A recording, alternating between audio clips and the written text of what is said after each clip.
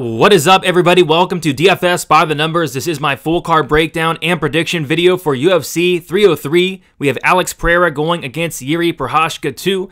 And yeah, this is a phenomenal card. Really looking forward to this card from a fan perspective, from a betting perspective. This is a card that has completely changed throughout the month of June. And we got a shout out the UFC, right? Like, this was originally supposed to be Conor McGregor versus Michael Chandler. A lot of people are looking forward to that fight, including me. But if we're going to get a replacement, if that fight's going to fall off, what better fight to put than Alex Pereira, Jiri Prochazka, going after it again? I mean, this is a fight that I'm really looking forward to. The first fight was awesome. I think the second fight is going to be awesome as well. And then we have some fun fights scattered throughout the card. So yeah, really looking forward to it. Really looking forward to breaking it down. Sorry I'm getting it out a day late. I wanted to dive a lot deeper into some of these matchups because I'm going to have a lot of action on this card. So wanted to take an extra day, try to get all the reads in play before I got out with the video. So hopefully it works out. Hopefully it works out this week. So before we get into it, if you guys could like the video, subscribe to the channel. I'm bringing back the Significant Strike contest since it is a pay-per-view card.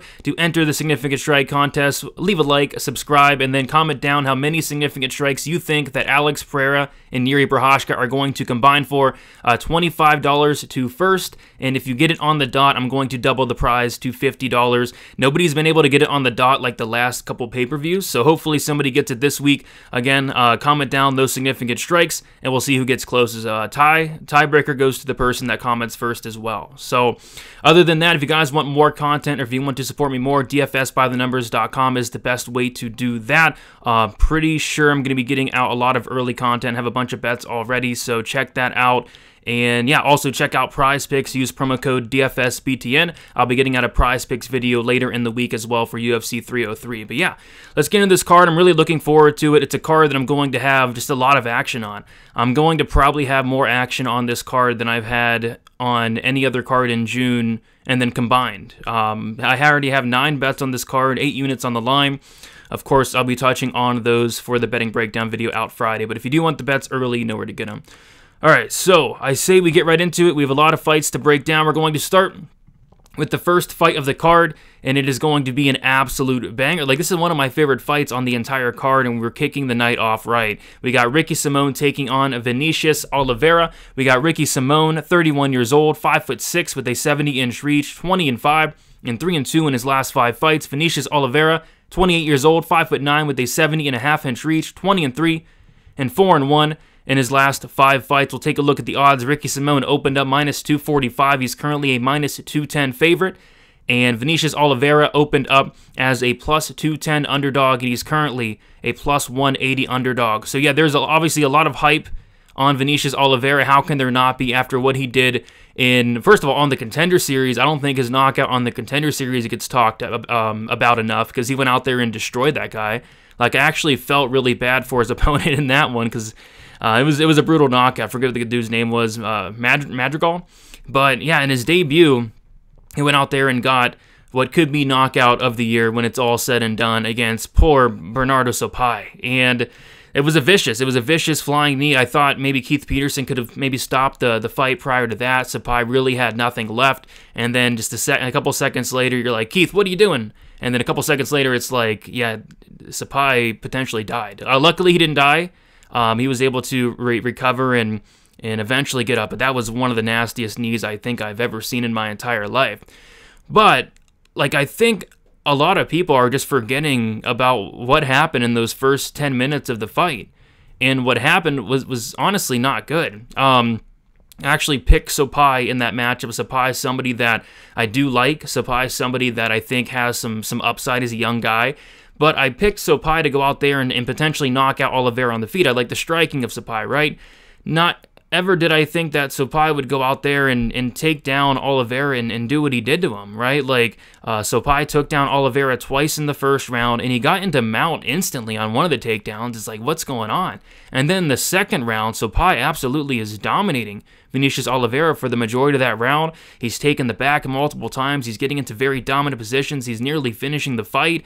And I thought he was going to finish him at some point, and then all of a sudden, Sopai falls off a cliff, and then we get that knockout. But yeah, those first 10 minutes, they can't be ignored, or at least I'm not ignoring them. It was a horrible look. Ricky Simón This is a big step up from Bernardo Sopai, some of these other guys, to Ricky Simón, who I think is a much, much better wrestler than Sopai.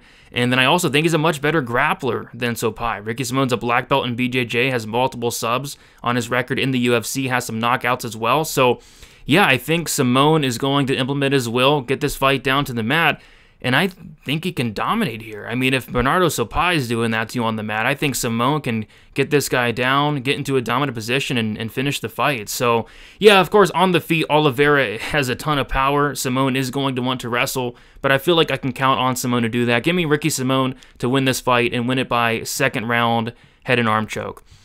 All right, moving on. And sorry for the jump scare. I don't know what's going on in that picture with Tsuruya. Kind of looks like my Liang Na wig, so maybe I should bring it back for this fight, but geez. But anyway, we got Ray Tsuruya going against Carlos Hernandez. We got Tsuruya, 22 years old, 5'6", with a 68-inch reach, 9-0, and 5-0 in his last 5 fights. Carlos Hernandez, 30 years old, 5'8", with a 67-inch reach, 9-3, and 3-2 in his last 5 fights. Tsuruya is the second biggest favorite on the entire card. He opened up minus 400. He's currently a minus 500 favorite. As far as Carlos Hernandez, he opened up plus 275. He is now a plus 375 underdog. And yeah, you wouldn't expect a guy with a haircut like that to be this much of a favorite, but I went and watched Tsuruya, his road to UFC fights. He had 3 of them. Watched some other fights outside of that, and I was like very impressed with the guy. So there are some red flags, of course. So this is going to be, an interesting test against Carlos Hernandez, who's so-so. Carlos Hernandez has been in there with some good fighters. He has some losses against some good fighters. He has some wins against some okay fighters. He's kind of good everywhere, good boxing. BJJ's okay. Takedown defense, not great, but he's kind of just an okay fighter. I don't think he's going to be this guy, Carlos Hernandez, who's like in the top 10 at any point in time soon, or ever really, and I also don't think he doesn't deserve to be here in the UFC. So it's an interesting matchup. Tsuruya, he's very one-dimensional. I don't think I've seen him land one strike at distance. I probably have, but I forgot about it because it just doesn't happen a lot. This is a guy that's going to shoot takedowns with probably in the first 15 to 20 seconds of this fight. So yeah, extremely one-dimensional, but he's very good at what he does, and that's getting the fight down to the mat. Apparently he has a wrestling background. You can see it. His takedowns are very good. His wrestling's very good. I love the timing. He can absolutely get you down. So I love the wrestling, but not only the wrestling, the grappling is incredible. I'm like, this guy is slick on the mat, just absolutely slick on the mat. Was able to get a couple submissions on road to UFC, and yeah, he's very, very dominant on the ground, some solid ground and pound as well. But yeah, like I said, this is a tougher test than some of these guys he has been facing. Tsuruya's cardio is a little bit iffy. We saw him go to decision in one of his road to UFC fights. His cardio kind of fell off a little bit, but I don't like that. And of course, the fact that I don't really see much striking, I don't like that. But I don't think any of that matters. I think Tsuruya is going to take down Carlos Hernandez. I think he's going to do it quite easily. And once he does, I think he's going to probably get into dominant position to get submission opportunities. Carlos Hernandez is not easy to sub. He did go against Barres on the Contender Series, was able to fend off a bunch of submissions. He did get subbed by Alon Nascimento, which, no shame in that. So yeah, I mean, I guess I'm curious to see if Tsuruya is able to get Carlos Hernandez out of there. If he does, he does. If he doesn't, I think this fight could get interesting in these last 7.5 minutes. So yeah, the price tag on Tsuruya is kind of wide in that aspect of things, but I'm going to take Tsuruya to win this fight. I'll say he does get him down and find the submission in the first 7.5 minutes, and we'll kind of go from there. So give me Tsuruya to win this fight by first round sub. Oh boy, we got Martin Buday going against Andrei Arlovski. We got Martin Buday, who is 32 years old, 6'4", with a 77-inch reach, 13-2. And 4-1 in his last 5 fights. Andrei Arlovski, 45 years old, 6'3", with a 77-inch reach, 34-23 and 2-3 in his last 5 fights. Martin Buday, massive favorite. Well, he opened up a massiver favorite. He opened up minus 400, and he's now minus 255. Andrei Arlovski opened up plus 330. He's currently plus 215, and I'm already frustrated. This fight hasn't even happened. I haven't even bet on this fight yet, but I'm frustrated because I probably will bet on this fight, and I can already see myself yelling at the TV because Martin Buday can make this look so easy. Martin Buday can look minus 1,000 here if he does this one thing, and that one thing is going to be just get the fight down to the mat, Martin Buday. Get the fight down to the mat. Martin Buday just got his black belt in BJJ. He has not used much grappling. I know he submitted Josh Parisian, I think, in the UFC, but like I'm watching Martin Buday's fights before coming into the UFC, and it's like he's attempting double legs. He's getting them. He's getting on top. His ground and pound is dominant. This guy's extremely heavy. He cuts down to 265. He's 6'4". Like he's really good on top. He has a good submission game as well. Multiple submissions on his record for Buday. Like, if he takes down Andrei Arlovski, the fight is going to be over extremely shortly after.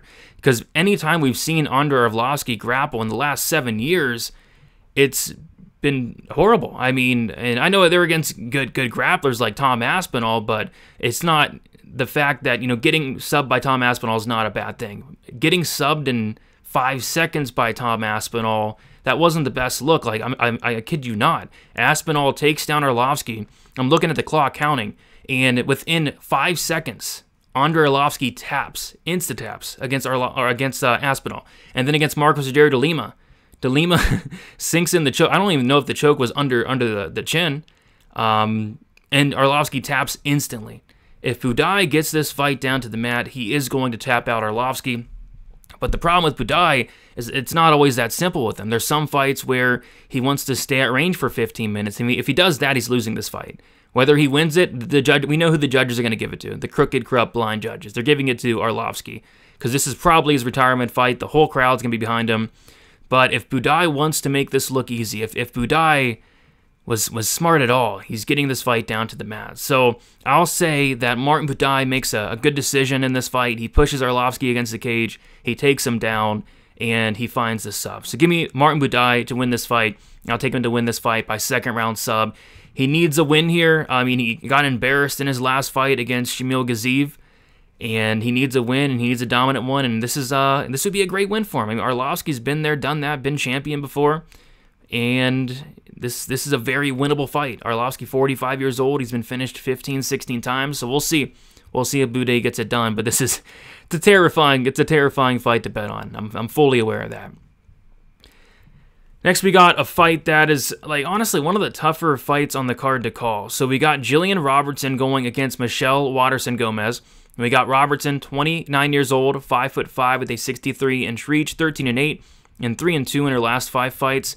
Michelle Waterson-Gomez, she is 38 years old, 5'3" with a 62-inch reach, 18-12, and 1-4 in her last 5 fights. Robertson opened up minus 300. She's now minus 170.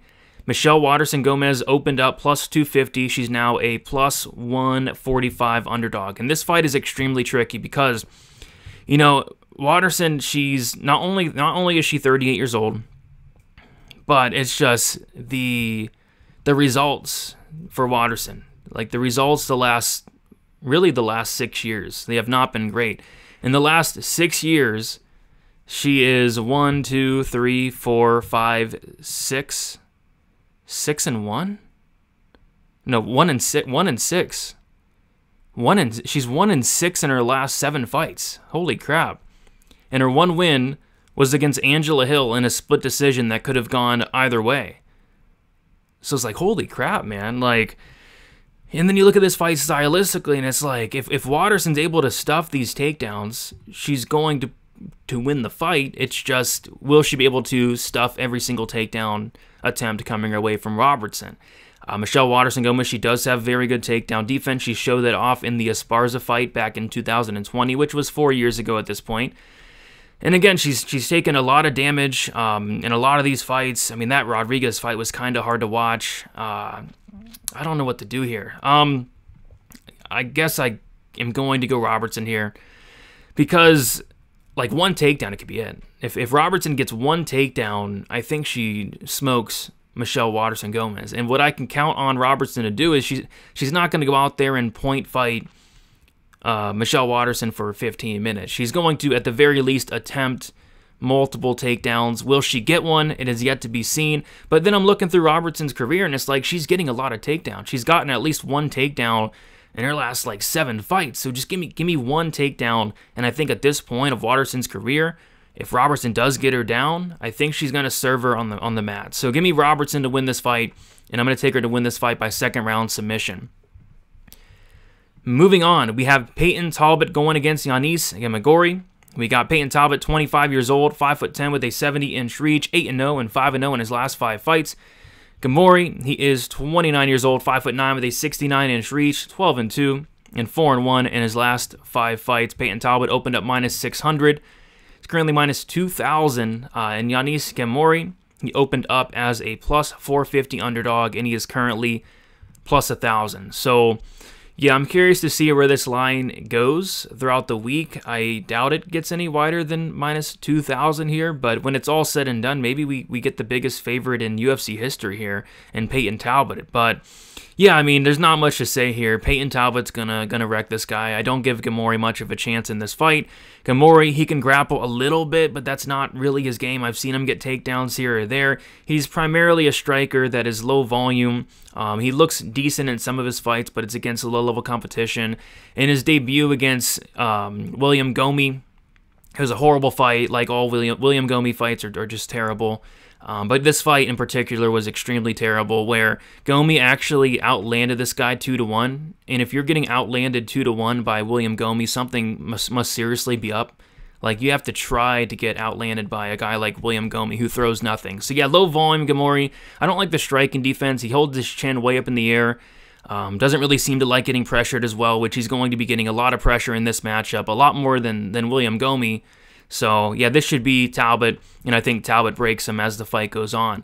I'm curious to see how Talbot approaches this fight, because in his last fight against Cameron Simon, we saw something that we haven't really seen before. It was Talbot going out there and starting early. He's typically a 2-3 guy.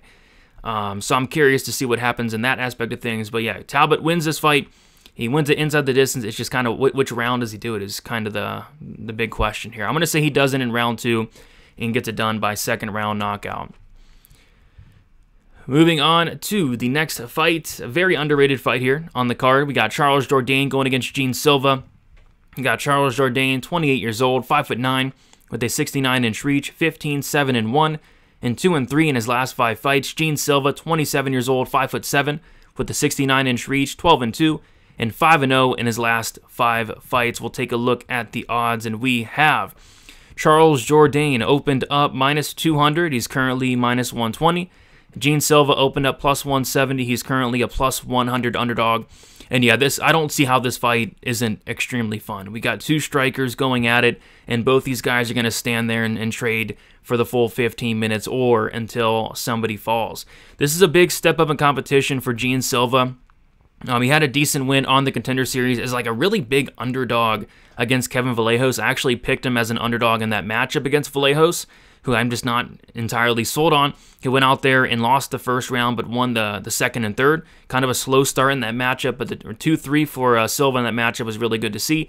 And then against Weston Wilson, he went out there and knocked him out in the first round. But yeah, this is a much tougher test here. He's going against Charles Jourdain, who I think people are very low on after his last fight against Sean Woodson, where yeah, he kind of dropped the ball in that fight. It's like that was probably Charles Jourdain's worst performance in his entire career. Like win or loss, like that was the worst performance, the worst Charles Jourdain we've ever seen. Because not only did he lose that fight, it's like he didn't try. He didn't really try in that fight. It was horrible to watch.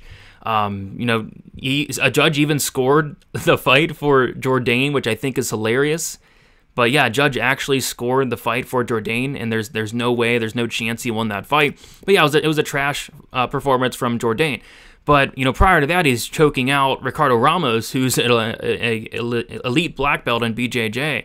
Prior to that, he had that performance against Kron Gracie, where it wasn't the most exciting fight, but he won. And he's had some good wins and some good losses against some good guys as well. So this is absolutely a step up in competition for Gene Silva, and I think it's going to be a competitive fight. I think that these guys are going to stand and bang. I think as this fight goes on, it's going to get very interesting because Charles Jourdain's a guy that kind of grows into the fight, gets better and better, and then we see in every single round 3 for Charles Jourdain, this guy's a madman. I'll never forget, you know, fights like the Yole fight where he was fighting like just a complete man possessed in that fight, and the Burgos fight, even in a fight he lost. in that Burgos fight, went crazy in the third round and landed 84 significant strikes in the third round against Burgos. And don't forget about what he did to poor Marcelo Rojo in the third round, where he just beat the brakes off of him and stopped the fight in that third round there. So yeah, I'm going to go Jourdain here. I know it's going to be a very unpopular pick. Silva seems to be the dog of the week, but, you know, Gian Silva, he hasn't really proven anything to me. There's, like, no tape on there of this guy. The only tape we see is that Contender Series fight and the Weston Wilson fight. This is a much bigger, big step up in competition here. And it's not like Jourdain's a washed bum. He's only 28 years old. So I'm taking Jourdain here. I think he's going to win this fight by decision. Maybe elite finish, but I'll say decision for Charles Jourdain. Next, we have probably like one of the best fights on the card here, and it is on the prelims. Just in terms of pure like entertainment standpoint, this is one of the better fights on the entire card. It is Andrei Fili going against Cub Swanson. We got Andrei Fili, who is 34 years old, 5'11", with a 74-inch reach, 23-11, and 2-3 in her last fight. In his last five, I called him Fili a girl. He's not a girl. Cub Swanson is 40 years old, 5'8", with a 70-inch reach, 29-13, and 3-2 in his last 5 fights. Let's take a look at the odds. We have a big favor here in Fili. Fili opened up, he opened up plus 120. He's currently minus 205. And then as far as Swanson, he opened up minus 140. He's currently plus 175. And Cub Swanson, 40 years old at this point. So I think somebody's getting served in this matchup. You know, the unders are getting kind of crushed as we speak. I think somebody's getting served. It's who's getting served in this matchup, because Cub Swanson, I think he's durable in terms of like the head strikes. I think he can take a shot to like the head, but to the body is a big problem at this point for Cub Swanson. I think he's kind of weak to the body, and I think he's weak to the legs at this point. We saw Giga completely fold him with the body kick, which is Giga, that's fair. But Andrei Fili has some good body kicks in his own right. And then we saw Martinez just batter his legs, right? So yeah, the legs, the leg work of Fili, the body work of Fili, I think can pose Swanson some problems here. But I'm worried about Fili's durability. I mean, I know Cub Swanson's 40 and all, but Fili is a guy that I think his chin has always been questionable, but even more so. Like, this guy's been knocked out how many times? He's been hurt and dropped how many times? And Cub Swanson at even 40 years old, right? Like, the last thing to go is power, and Cub Swanson still has a lot of power. The Darren Elkins fight, nobody's knocking out Darren Elkins, and Cub Swanson did it in about a minute.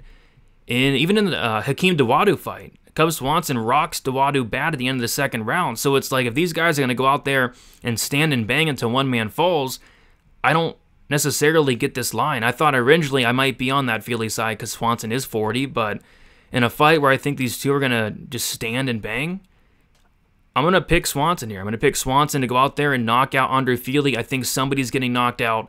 I think somebody's getting served. One last ride with Mr. Cub Swanson as a big dog, and I'll take him to win by first round knockout. Next, we have Joe Pyfer going against Marc-Andre Barriault. We got Joe Pyfer, 27 years old, 6'2", with a 75-inch reach, 12-3, and 4-1 in his last 5 fights. Marc-Andre Barriault, 34 years old, 6'1", with a 74-inch reach, 16-7, and 3-2 in his last 5 fights. All right, sorry, I got a weird text message. Just got a weird text message just now. Unbelievable. Anyway, let's get back to the video. So we have Pyfer as a really big favorite here, kind of a surprisingly big favorite, but yeah, he opened up minus 240. He's currently minus 270, and Marc-Andre Barriault opened up plus 205. He's currently plus 230, and yeah, I think this is a spot where Joe Pyfer does get back on track here. He took a big step up in competition against Jack Hermanson, and I went back and watched that fight, and he didn't look as bad as I originally remembered. Like, Pyfer was winning like the first round, 2 rounds, was looking good early. It's just as the fight went on, it was a 5-round fight. He slowed down, and Hermanson was able to kind of take over. So yeah, not the best look in the world, but hey, this is a 3-round fight. It's against a much different opponent in Marc-Andre Barriault. And I just think Pyfer has a lot more ways to win this fight. I think he can win it by any which method. I think he can win by knockout, Although Marc-Andre Barriault is extremely tough, extremely durable, we have seen him knocked out before. He got knocked out in like 15 seconds by cheating in Jaquani. Pyfer has a lot of power. These guys are going to stand and trade. I think a Pyfer knockout is on the table. I think a Pyfer sub is on the table. Pyfer can wrestle. We've seen Marc-Andre Barriault taken down. We've seen him sub before. I think a Pyfer sub is on the table. And then if this fight does go 15 minutes, Pyfer can wrestle. Pyfer can land big shots. So yeah, I think Pyfer has a lot of ways to win this fight. But Marc-Andre Barriault, he's no bum. He's going to throw a lot of volume. He's extremely tough. He has great cardio. If this was a 5-round fight, it could be a different story, but it's a 3-round fight. Give me Pyfer to win this fight. If I had to pick an official method, I'll say by submission, 2nd round sub for Joe Pyfer here. Moving on, we have Ian Machado Garry going against Michael Page. We got Ian Machado Garry, 26 years old, 6'3" with a 74-inch reach, 14-0 and 5-0 in his last 5 fights. Michael Page, 37 years old, 6'3" with a 79-inch reach, 22-2 and 4-1 in his last 5 fights. Ian Garry is the favorite. He opened up as a -115 favorite. He's currently -135. Page opened up -105. He's currently a +115 underdog. So what I like about a lot of these fights on the main card is they're all very closely lined fights. And so it's a tricky fight here because I feel like Ian Garry has a lot of ways to win this fight. I was very impressed with the striking of Michael Page. This guy has very unique striking. Like, I haven't seen, anything like it. He's just very long, very rangy first and foremost, and he's either all the way in or all the way out, but a lot of times he is all the way out, and then he'll blitz in with a punch or an elbow like he did in the Holland fight. And I was watching that fight back, and it's like, man, if Michael Page lands some of these shots that he landed on Garry, he is going to knock Garry out, especially that spinning back elbow he landed against Kevin Holland. I felt that just watching it. Kevin Holland, though, next level durable, whereas Garry, not so much. We've seen him hurt multiple times and drop. So, yeah, I think if this fight stays standing, this is a very, very close fight, and I'm interested to see what it looks like. But yeah, if this fight stays standing, Page absolutely has a chance to land a big shot and knock out Garry, in my opinion. But I have a sneaky suspicion, very sneaky suspicion, that Garry might try to grapple here. I think that would be very wise for Garry to do. He's been training at Shoot to Box, Diego Lima with Charles Oliveira in them. He's coming in there with, I imagine, maybe the blonde hair that Charles Oliveira and the guys come in with. And if he takes down Michael Page, I think he can have a pretty big advantage. Like Garry, he can grapple, doesn't use it much in the UFC, but he can grapple. And Michael Page, we saw him in the Storley fight getting taken down multiple times. We saw him in the Holland fight get taken down, and Holland was, getting kind of close to a sub, but Page was able to get back up. I feel like, Garry should go out there and get takedowns, and if he does, I think that sub could be super live. I see people playing the sub for Garry, and it makes sense because that is certainly a path for Garry. And I feel like why wouldn't he? Why wouldn't he at least try to do that? Because on the feet, I don't think this is one-way traffic in favor of Ian Machado Garry. But if it gets to the mat, if it gets to the ground, then it could look one-way traffic. So I'm going to take Ian Garry here. I'm going to take him to win this fight by 2nd round submission. I'll say he gets this fight down to the mat and finds a submission at some point in this fight here. So give me Garry submission round 2. And on Prize Picks, there is something sticking out very early in the week. It is the Ian Garry less than 62.5 significant strikes, just because I see a million ways of this going less, and if it goes more, I'd actually be kind of surprised because, first of all, I think this fight finishes. I think Page can land a big shot and knock out Garry, and then I also think Garry can land a big shot and knock out Page or sub him. And then another reason is Michael Venom Page does a really good job at not getting hit, probably the best job I've ever seen at not getting hit, because like I said, he's all the way out, and then he'll blitz in with a combination or a big shot. So yeah, I think this goes less. I could see not a ton happening at range, and like I said, I can see a finish as well. So yeah, give me the less on these significant strikes for Ian Garry. Something sticking out nice and early in the week. Moving on to the next fight, we got Mauro Bueno Silva going against Macy Chiasson. We got Mauro Bueno Silva, 32 years old, 5'6" with a 66.5-inch reach, 10-3 and 3-1-1 no contest in her last 5 fights. Macy Chiasson, 32 years old, 5'11" with a 72-inch reach, 9-3 and 3-2 in her last 5 fights. So we'll take a look at the odds. Massive line movement here. Macy Chiasson now is the slight underdog. She opened at -220. She is now plus 100. Macy Chiasson opened up plus 165. She is currently minus 120. And this is a very interesting matchup because you can make a case for Chiasson in terms of minute winning ability. Chiasson is going to be the minute winner here. You know, Macy Chiasson can win minutes up against the cage. Macy Chiasson can win minutes at range. Macy Chiasson can win minutes on top of Bueno Silva. The big problem I have in this matchup for Chiasson is just how dangerous Bueno Silva is once the fight gets to the mat. Bueno Silva has like 6 or 7 submissions in the UFC. I think it's 6, but maybe 7 if you count the Holly Holmes submission win that got turned into a no contest. She only has 1 decision win, and it comes against Yanan Wu, and even in that fight, she attempted 2 subs. Like, I have a feeling this fight is going to take place a lot in control time positions for a couple reasons. For one, a lot of Macy's fights do take place in control time positions, whether she's on top or on bottom or against the cage. And then as far as Bueno Silva, off of her back, she's a serious problem. And then on top of that, Bueno Silva is actually starting to wrestle and get takedowns, which I love to see because her ground game is so good. So yeah, I just feel like at some point in this fight is going to hit the ground. And when it does, we've seen Macy tapped out before. We've seen Macy getting very close to getting tapped out before. Irene Aldana almost tapped her out a couple times in that first round. Raquel Pennington subbed her in the second round. So yeah, I think there are going to be a lot of opportunities here for Bueno Silva to snatch up an arm, to snatch up a neck at some point in this fight. So I'm going Bueno Silva by sub. But yeah, if this fight goes the distance, I think Macy Chiasson's very live. I just think at some point, Silva's going to snatch the neck here. So give me Bueno Silva. I'll take her to win this fight by 3rd round submission. All right, let's, another prize pick spot I do like here is the less on Bueno Silva, significant strikes. It's set at 45.5. Like I said, I see a lot of this fight taking place in control time positions against the cage, whether she's on top, on bottom, and then I also see this fight finishing personally as well. So give me the less on Bueno Silva, significant strikes. You guys want to check it out, promo code DFSBTN, and get a 100% deposit match up to $100 on prize picks. And then, of course, my prize picks video will be out later in the week. Moving on to the next fight, we have Roman Dolidze going against Anthony Smith. We got Dolidze, 35 years old, 6'2", with a 76-inch reach, 12-2, and 2-3 in his last 5 fights. Anthony Smith, 35 years old, 6'4", with a 76-inch reach, 38-19, and 3-2 in his last 5 fights.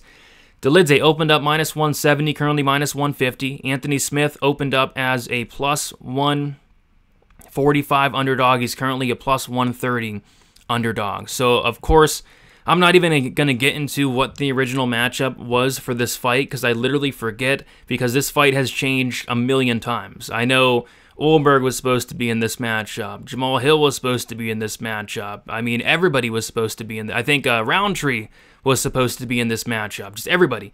And, you know, these guys are pulling out. Guys are getting hurt. And then the final form of this fight, hopefully, is Roman Dolidze going against Anthony Smith. So, a couple things I want to mention right off the bat.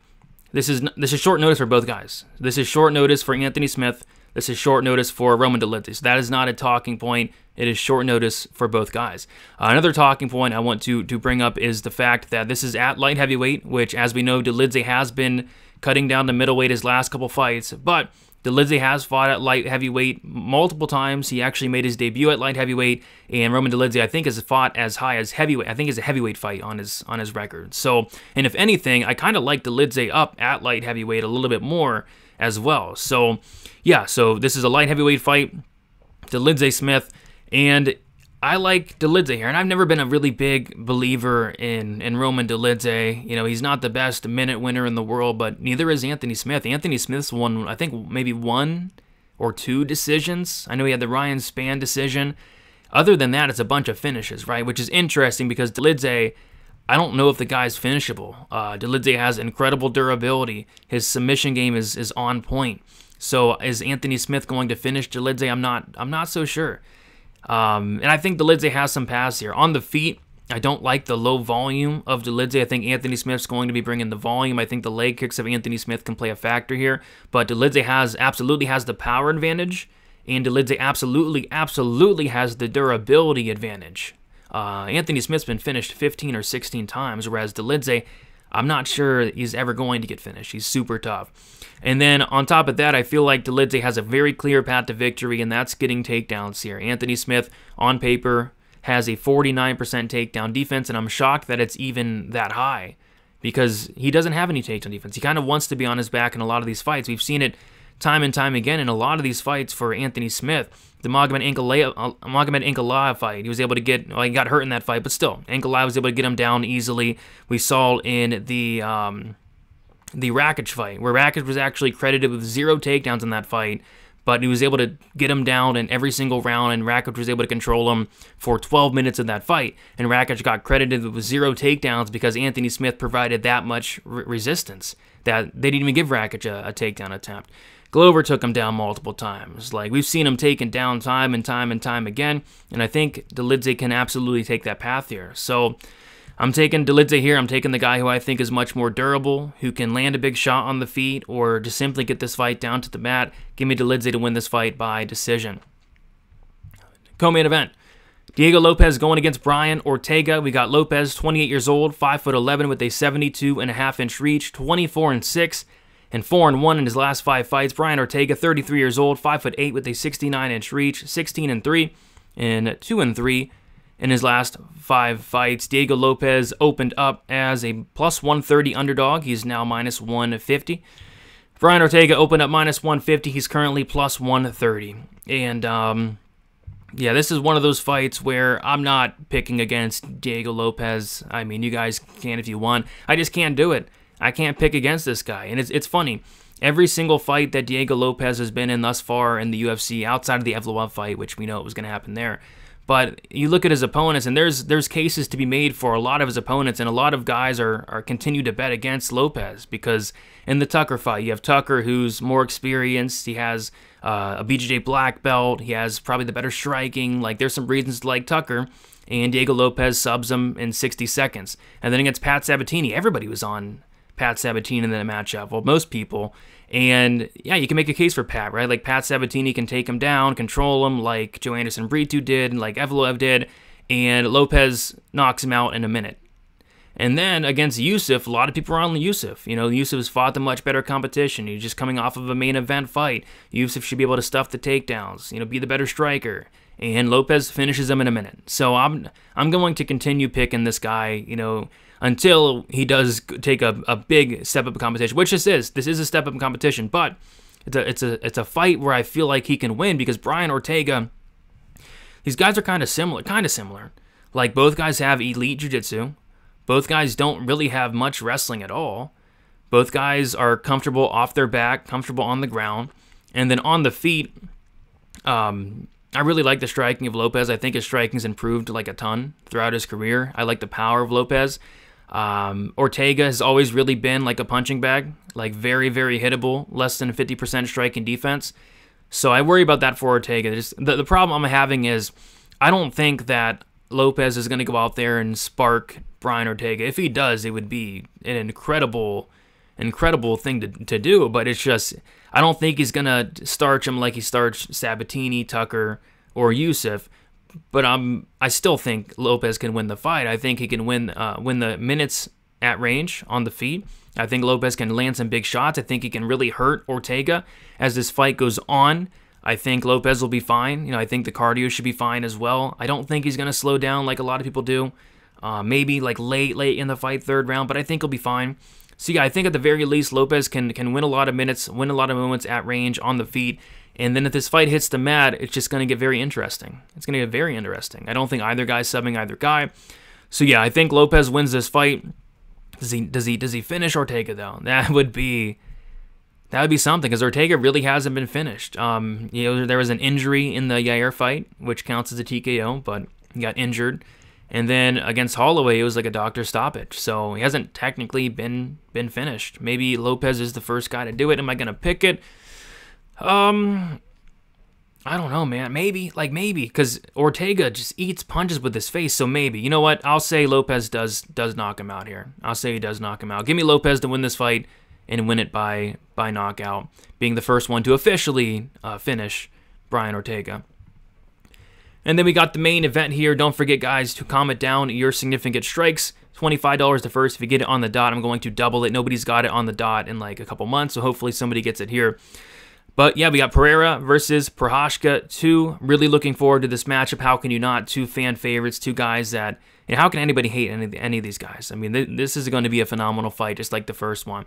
We got Pereira, 36 years old, 6'4" with an 80-inch reach, 10-2 and 4-1 in his last 5 fights. Prochazka, 31 years old, 6'3" with an 80-inch reach, 34-1 and 4-1 in his last 5 fights. Pereira opened up -150, currently -150. Jiri opened up +130, currently +130.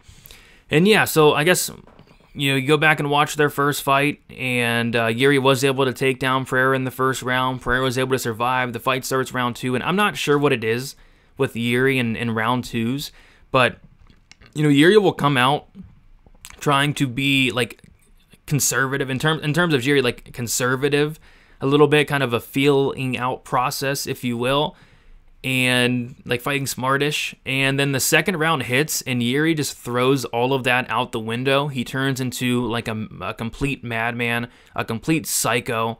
And it's pretty much in all of his, like every single round 2 for Jiri Prochazka is just a crazy experience. The Volkan Oezdemir fight, he's losing that first round, gets hurt in the first round. The second round comes around, and he knocks out Oezdemir like really bad. Knocked out Dominic Reyes really bad with that spinning, it was a spinning back elbow. And then against, even like in their first fight, Jiri starts just charging forward, reckless abandon, hands down, and he gets caught. Against Alexander Rakic, one of the most exciting second rounds of the year in that fight, where Rakic was looking good early, and then Jiri just turns into a madman and just walks down Rakic until he breaks him and finishes. I mean, that was incredible to see. So I don't know what it is with Jiri in round 2, but I have a feeling this fight is potentially going to end in the second round, just with the way this guy comes out of there.